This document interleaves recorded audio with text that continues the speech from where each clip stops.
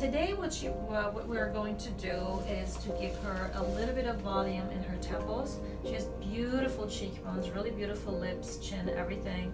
Just a little hollowing in here. So that will improve the sort of a reverse triangle appearance that we want to achieve. We want to have our temples be just about the width of our cheekbones, or even a little bit more, not so much less. We don't want overtly filled temples, but we want them to be sort of a straight line. We don't want them to bulge out. And that's going to help lift her eyebrow, make her eyes pop out, which are really beautiful.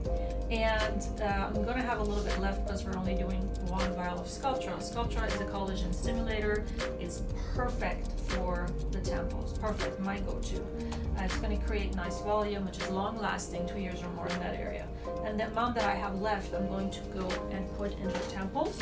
And then lastly, we're going to do my very favorite new procedure, which is non-surgical rhinoplasty, and that's going to be really fun to do. So I'm going to go here, 1, 2, 3. She's been thoroughly cleansed and numbed.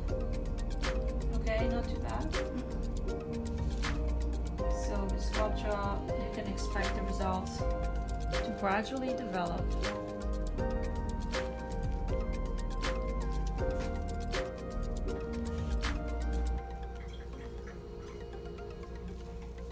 Okay, look at that. Yes, so instead of going straight, you see that? It's like that now.